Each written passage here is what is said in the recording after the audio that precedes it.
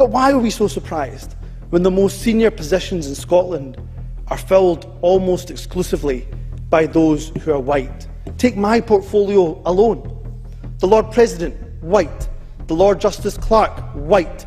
Every High Court judge, white. The Lord Advocate, white. The Solicitor General, white. The Chief Constable, white. Every Deputy Chief Constable, white.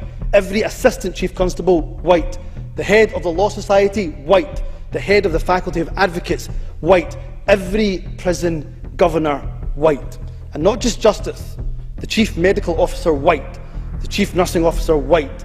The Chief Veterinary Officer, white. The Chief Social Work Advisor, white.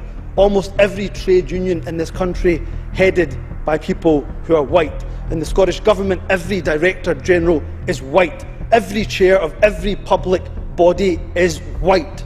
White. White. White. White. White.